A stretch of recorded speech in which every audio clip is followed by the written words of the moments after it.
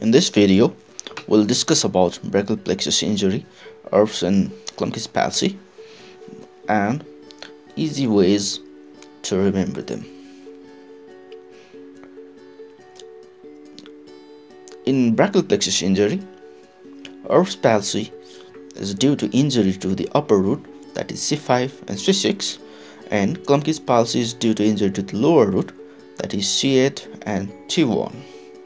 To remember them, you can use the alphabetical order. In alphabetical order, E is upper letter and K is the lower letter. Similarly, Erb's palsy is the upper palsy and Klumpkes palsy is the lower palsy. To remember the deformity in Erb's palsy, when you rotate E from the Erb's palsy in the anti-clockwise direction, it will form W. That is, Erb's equals to Vater's tip deformity.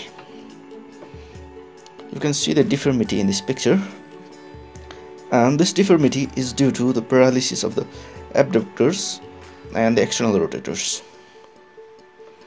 For the deformity as seen in Klumpkes palsy, you can use K as a mnemonic, where K stands for claw hand deformity and also for the Klumpkes palsy. You can see the deformity in this picture, and this deformity is due to the paralysis of the intrinsic muscles of the hand. Also note, as Klumpkes palsy is the lower palsy, it can involve T1 leading to the Horner syndrome. Thank you for watching. Subscribe for more videos.